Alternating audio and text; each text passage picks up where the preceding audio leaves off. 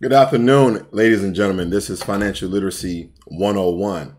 Protect yourself, wear your helmet. Well, why I'm going to sit up here wearing a bike helmet? We always talk about investment. We're always talking about stocks, bonds, index, ETF funds, individual stocks. Good afternoon, Miss Curly Girl. We always talk about these things. And a lot of times, I don't use a lot of props, but I like using props every now and again to drive home the point in this, because we don't understand sometimes when someone is just talking at us. Sometimes we don't even understand when people are talking to us. So sometimes, every now and again, I like to bring out some props to make it more realistic for you. Because when we talk about finances, you're not understanding that finances and making sure that your finances are stable will help you protect yourself in a time where finances may not be stable, when the economy may not be stable. See, we'll wear a helmet wearing a bike, but we don't wear a helmet when it comes to our finances. Why don't we do that? Why don't we take the same analogies, right? Let's take, for instance, this bike helmet is for bonds. It's for bonds, because of bonds, you investing in those government and corporate bonds are going to be protection in a down market. It's going to be protection in a recession. You're still going to make a small return 9 times out of 10, because we know that bonds are loans to that government entity and also that corporation.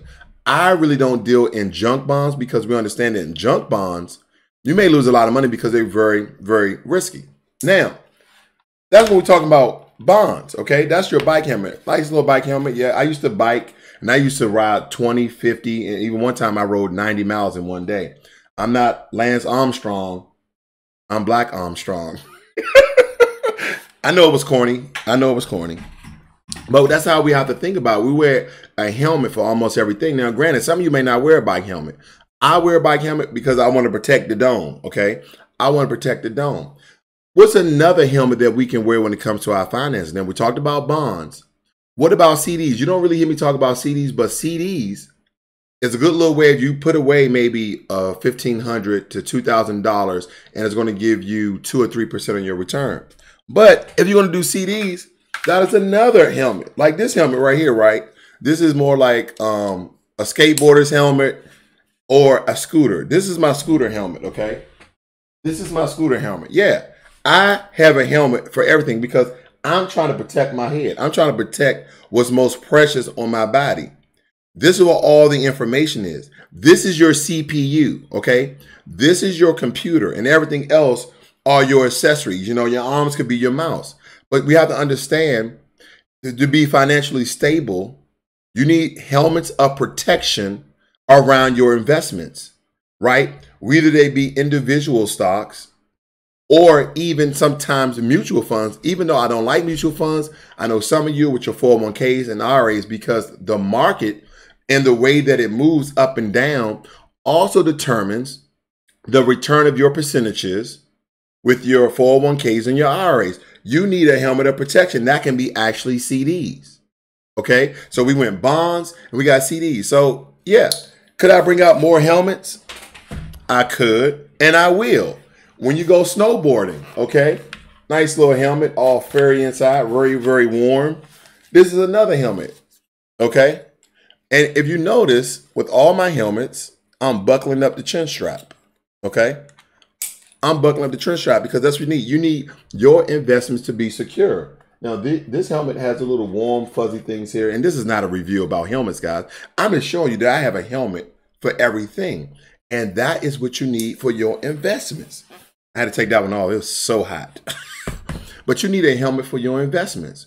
Because sometimes I didn't bring out my other helmet, which is my war helmet, my military helmet, but you need a helmet in a time of a downturn market. And some of you are not doing the basic things. You want to go straight in with your investments. You don't want to build that base. I always talk about building that base. And when it comes to just the investment piece, you need to build a base of protection. You need a helmet of protection. And that protection is your bonds, your CDs, your index and ETF funds, and some real estate. Now, when you want to deal in riskier stocks because there may be some information you received or some innovation that came out that this stock may balloon up 20, 30, 80%, just like Beyond Meat did, just like Snapchat when it first came out. All these ballooned up, then they came tumbling down.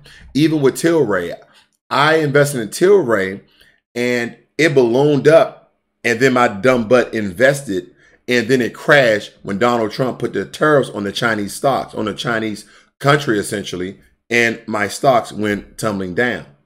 I lost a lot of money in Tilray, and the reason why I lost money in Tilray is because I sold my Tilray. We understand that you don't lose money on a stock or a share unless you sell it. The only thing you lose is the value, because the value can go up and the value can go down. We understand that. All right, who we have in the chat room? We have Davey D. Crowder. Good evening to, as well as you, sir. We have Original Redhead. Good evening. I don't know if that's a male or female, but good evening to you as well.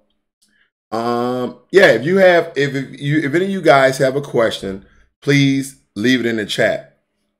Here's another topic. A lot of times you guys always hear me talk about do your own research. I'm here to inform you, and in some cases, I may educate you on a topic or information that you may not know of. But with that said, I'm going to contradict myself, okay? I'm letting you know now, I'm going to contradict myself because I am not here to educate you. See, I have a certain purpose, and my purpose is to inform you. My purpose is to educate you. My purpose is to let you know something that you may not know, or you may know something, but I may give you a different spin. I may give you a different terminology. I may give you a different way of looking at it. With that said, you hear the contradiction said, I'm not here to educate you, but I educate you. And the purpose why I'm saying that is because at the end of everything I say, I want you to do your research, okay? Because in the financial world, in the financial market, I may have my informational data. I may have all this information, and the very next day it changes. See, on my channel, I receive comments of videos I've done 2 or 3 years ago. And people will ask me certain questions, okay? They will ask me certain questions like, hey, this is no longer like this. I'm like, did you see the video that it was 2016? Information, especially when it comes to economics, changes almost every day. So you have to do the research during that time that you're trying to move the way you're moving in your finances, because I may just give you a base. I may just inform you of a topic, but financial information is living. It's always changing, just in every day. Just like you change each and every day. So in that sense, you have to really be cognizant of the information, but you have to dive deep. You have to do a deep dive and do your own research. Now, granted, if I'm giving you information, you go out the same day, 99% of the time, the information is good. And I try to give unbiased information. Now, the reason why I say unbiased, and that could be slightly contradictory too, because I'm looking at it from my perception, okay? What I mean is I'm not going against the grain or anything or anyone. I take all information, I bring it in, I say, what is best for me? What is best for you guys? What's going to help you bolster your financial portfolio so you can sit fat and happy in your retirement, or something that you may use to start your own business? Now, I'm in the process of doing that. I know a year or two ago, I was very slow in the way that I do things, but I'm feeling more ready to go out and actually start my own business and do things in my financial world. And the things that I'm doing, right? I'm trying to see if it's really beneficial to start an LLC. Even though I have my LLC EIN number, and I'm also making an official logo for Ross World. So there's some things that I'm actually doing as a base. If you notice, the way my mind works is that I like to build that support structure before I go and dive deep, right? Because a lot of times what we do, what you may do in the business world is you may go ahead and start a business, but you don't have a logo. You didn't trademark it. You didn't copyright your name. There's a lot of things that you need to do. And some of these things, unfortunately, can be quite difficult, or it may be costly. But if you're trying to build a brand, right? If you're trying to build a brand to stand behind and to grow from, then these are some of the things you need to do in America to protect yourself so people don't steal you. Something that you have been, nurturing from the ground up. It's kind of like your finances, right? Business and finance go hand in hand, but you have to treat it as though they're your kids, because you know that your kids, your young men and women, you have to nurture them. When they're going outside, riding on their bike, on their skateboards, you're giving them a helmet, a protection, that helmet. Sometimes you're giving them elbow pads and knee pads because you don't want them to get hurt. You don't want them to get hurt. So take your own advice and protect yourself by helmet of financial stability. You need to do those things to set yourself up. Whether you're trying to start a business, copywriting and patent, and also trademarking yourself, okay, and building your brand, or you're going to deal with your bonds, your ETFs, your index, and your real estate and some CDs. This is how you build a support structure. Then it's more easy to go out and actually invest in those very risky shares that you may become a millionaire or 100,000-aire, or you may lose it all, but you still have that protection because you have a large portion of your money in that support base. Okay, in that support base, whether it be one of those. And that's why I always say you need an emergency fund, because emergency, you don't know when it's going to happen. See, you ever broke down the word accident, and someone actually blamed you for the accident? Now, you may have been the cause because you was texting on your phone while you was driving, or you was eating, or you was doing your hair, or you was video chatting. There's so many causes of why you probably caused the accident. But essentially, you didn't mean to cause the accident. You was probably distracted, but nevertheless, an accident occurred. That's kind of like an emergency. You don't plan for emergencies to happen. Now, you might have done some things that you shouldn't have done. That emergency resulted from that action, but you didn't want it to happen, but it did. And that's why it's important to have an emergency fund. Now, we always go with basically the nationwide amount that everybody knows, 3 to 6 months of all your expenses in a savings account, right? Not an investment account. In a savings account, something you can go dig in and take right out. The other part of that is at least 10,000. Because listen, the reason why I say that, some of you say, well, $10,000 is a lot of money. It is. But I want you to tally up 6 months of all your expenses. That's your car note, your gas for your car. What about your 2 or 3 month oil change? What about your house insurance, and all the other bills associated with your house, like your utilities, your sewer, your gas, your trash, your electric, etc., your water bill? What about if your kids are in programs that you're paying for? What if your kids go to private school? Have you factored that in your expenses? Because guess what? You're like, well, you're going to have to pay for their school bill unless you paid it for a whole entire year. But most parents pay it by semester or monthly. So these are the things that you need to think about when you're saving for your emergency fund. That is another helmet of protection. You know what? You just need a helmet, man. Yeah. And some people think people look silly wearing helmets. But I'm going to tell you, if you ever fell off a bike and you bumped your head and you didn't have a helmet, didn't it hurt? Now, I fell off my bike and it was funny, but I had a few scrapes, but my head was still protected. I didn't have a concussion. I didn't have a cracked skull. I didn't have a traumatic brain injury. I didn't have any of those because I wore my helmet. Because I wore my helmet. And you need to wear your virtual financial helmet in order to protect yourself. Because some of you want to dive right deep into investment. And I applaud you. I really do, because you're there. You're ready to jump in. But sometimes in order to take 2 steps forward, you need to take a step back and do the things to set yourselves up for success and not be a part of your own financial demise. Let me read some of your notes. All right. Thank you, Ms. Curly Girl, for recapping what I'm saying. Protect your investment with bonds, CDs, index funds, and real estate. Information regarding economic changes consistently. Be sure to do your own research. Congrats on starting in business. Well, thank you. I appreciate that. And thank you for letting the people know to subscribe and like the video. I appreciate that. We understand that when we like a video, we bring other people into the discussion so we can have an intelligent discussion about finances where you guys ask questions or even chime in with your success stories and other business adventures for you guys. And here's another thing, guys. If you guys are entrepreneurs or you are inspiring entrepreneurs, then leave some information and promote your business in the chat. I tell people I'm total transparent. We are all here together for one simple goal: money-minded.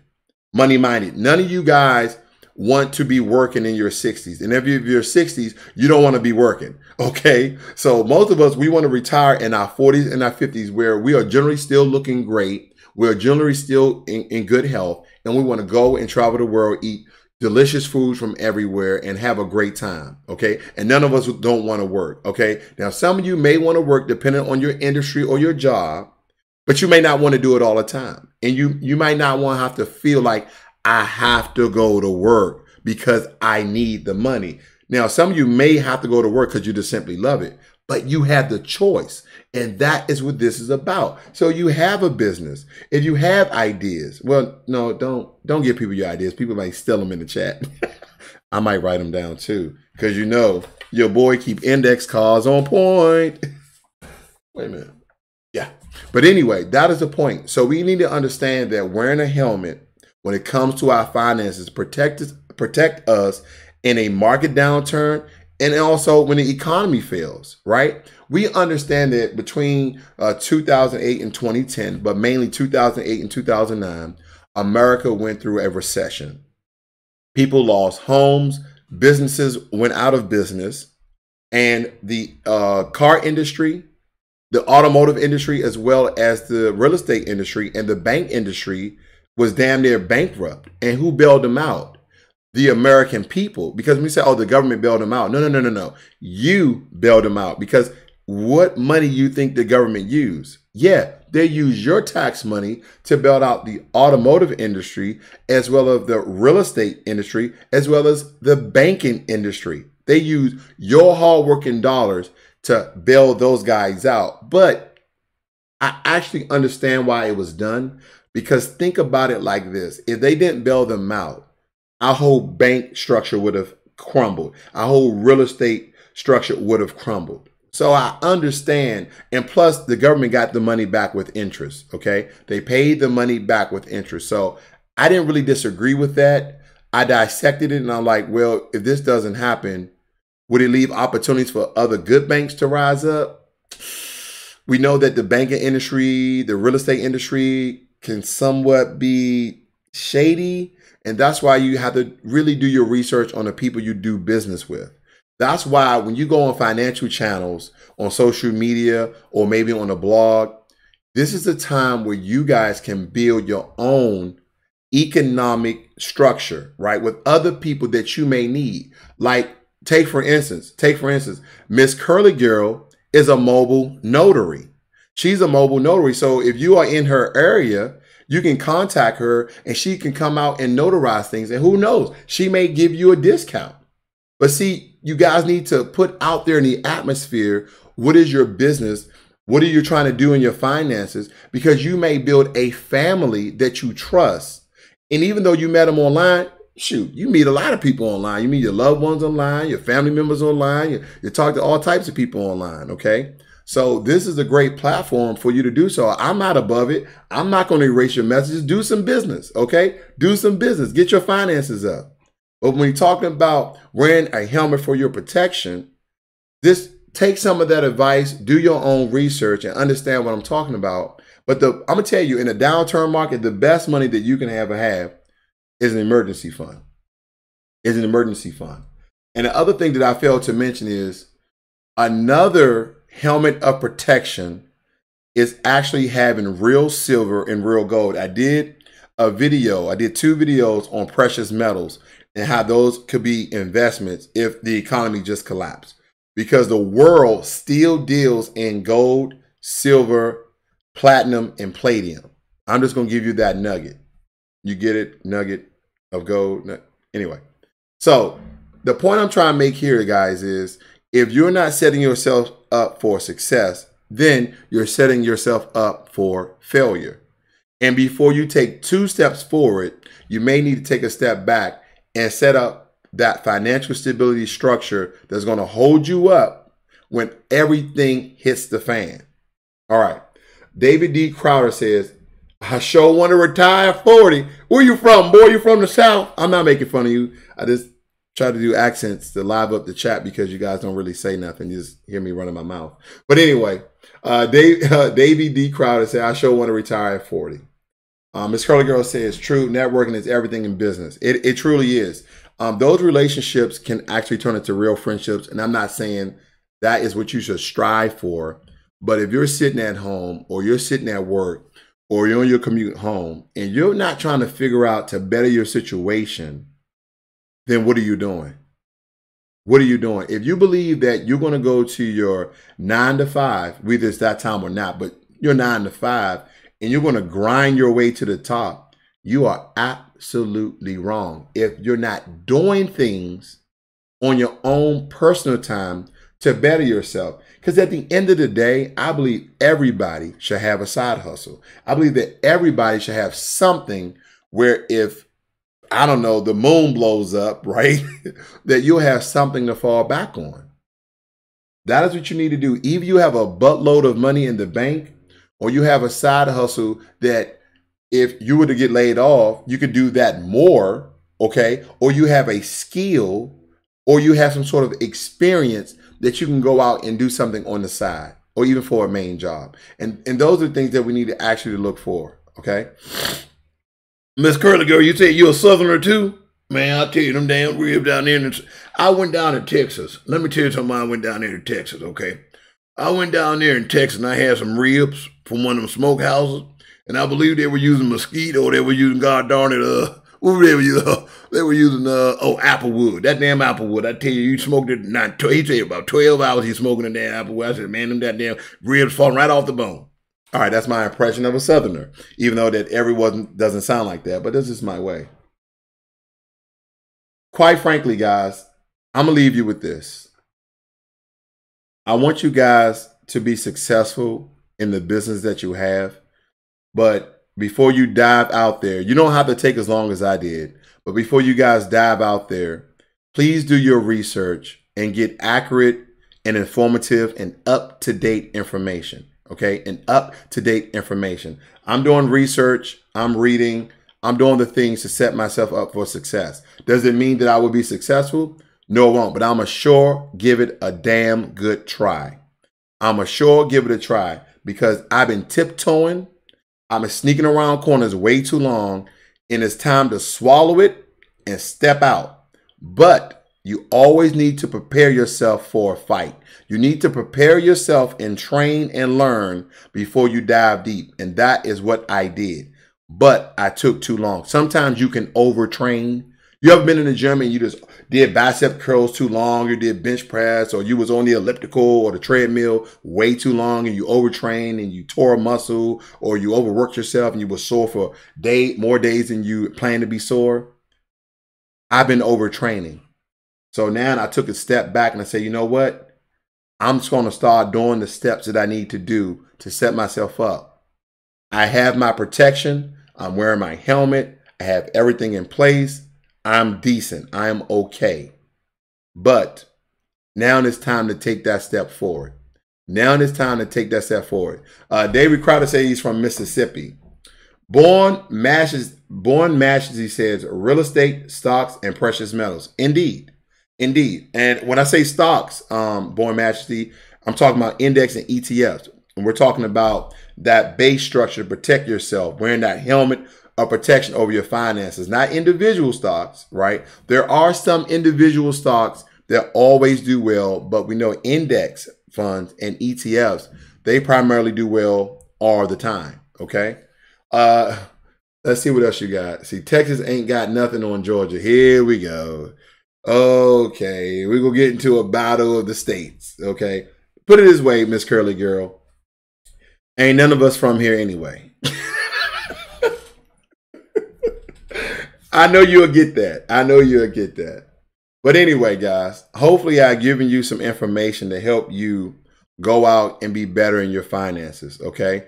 If you need help in your finances, I have my email in the description, as well as other links for investment platforms that you can sign up for and get the ball rolling. These are either free or a very nominal fee, okay? A frugal price that will cost you basically $1 or less when it comes to starting off, okay? Whether it be in real estate and investment trusts like Fundrise, or you have your M1 Finance, you have Wealth Simple. There's another one called Ground Floor Investment. Another subscriber mentioned that the other day, and I actually did look at it. I got to do a little more research on it, but it seems promising. They're promising anywhere up to 10%, but we know how that goes. Investments, there's no guarantee in investments. Okay, so look in the description for my email. If you want letters to help you with your credit score, if you want letters to help you to get rid of or alleviate a student loan or a pay deletion letter, just make a request through my email address below, which is blacklogic28@protonmail.com. That's blacklogic28@protonmail.com. And if I have the information, I will send it to you freely. I'm not going to send you a link for you to pay me money. The only money that I ever accept are donations, and that is on your own free will. Another nugget of information I have for you guys, I'm actually going to make some merch. Right now, I have a person working on a logo, and with that logo, I'm going to make a t-shirt, and I think every now and again, I'm going to come out with a different design, not the logo, but a different color, different design on the t-shirts, and then I will be selling those t-shirts. Now, the price may vary, but hey, listen, I'm going to be wearing the shirt sometimes. If you want a shirt, I give you the price plus shipping. I may make a couple of dollars off it now, and I mean like a couple, like $3, $4, $5. It takes me more money to send it to you than would be you to buy it. If we believe in the same thing, then you should support the merch brand. If not, hey, you know I ain't gonna brag on you. But with that all said, I hope the information that I'm providing to you has given you value in your life and also in your personal life that is for yourself and also your family. So if you don't have any questions, I'm going to get out here. It says, is Rich Uncles good? Here's a question. Was about to get off. Anyway, Born Majesty asks, is Rich Uncles good? Rich Uncles is really good. It's really good. I even have the game here, okay? I haven't really cracked it open yet. This is from the Rich Uncles brand. Okay, if you look at the top, top right? That's the Rich Uncles brand. This is the game to understand cash flow. Is this good? Yes, but I need for you to start obtaining, if you don't already have it, financial intelligence. Because you can learn from everybody, but that doesn't mean that investment or that financial information machine is good for you. He's basically telling people to use debt as an income for cash flow. Does that methodology when it comes to finance and real estate work? Yes, it does. Okay, but he also has a book to say that fake assets, fake teachers, and fake assets meaning mutual funds, index, 401ks, RAs, and stocks and bonds and all of that, that you need to invest into real investments, real assets like real estate property, not a real estate investment trust, and precious metals and owning businesses, etc. I agree with that. But I also agree, because I know other people who have millions in the bank when they cashed out on certain stocks, when they traded in their 401k, that they have millions in their savings account that is actual money that they're buying a house and a car and going on vacations with. So my whole thing is draw all the information out, draw all the information in, and then filter it what's good for you and your financial future. Because this may not be the road you want to take. It may be another road. There's so many roads of success. And that's why we talk on a broad amount of financial topics, because you can take any of those roads. We can be on the same highway. We can be on the same highway, but we all may get off at a different exit and still end up at the same destination from what we perceive it is. It's called success. Now, granted, I always tell you to mimic, mirror, emulate people in your industry that you want to go into or that you're in and you want to be successful. And not just one person. And not just one person. Look at many people, because it's a formula. It's an equation. You may have to look at it in different ways to break it down that may work for you, because the way he worked may not work for you, because maybe he came from a rich family. He already had $15 million to start off with. But maybe you grew up poor like myself from Southeast DC, and maybe this other guy did too, and he worked from the ground up. Look for his email, reach out to him, or watch his videos, or follow his blog. However you see fit. There's many roads to success. We may be on the same highway and get off at different exits, but still end up at the same destination, which is success. All right. Baldwin A. Baker says, yo, my man. Oh, okay. All right, guys. I've been chatted and I rambled enough. But again, the topic was today, protect yourself, wear your helmet. And we're talking about bonds, CDs, ETFs, index funds, and real estate, okay? And precious metals, And then once you have all of that, excuse me, let me back up. Prior to having all of that, make sure you have your emergency fund. That's your 3 to 6 month of all your expenses, or at least $10,000. Then start to set up your protection for your financial structure before you deep dive and go head in on risky stocks. All right. You're welcome, Born Majesty. My pleasure. So this is Financial Literacy 101. My name is Ross Swirl. I'm building a brand here. I'm going to make a logo. I'm going to have some t-shirts, and hopefully one of you buy them, and wear it at your job and say 1-800-ROSS Swirl. No, that's not going to be nothing corny like that. But anyway, guys, I got to get out of here. God bless you guys. I love you guys, and I'll see you next time, okay? All right. I'm out.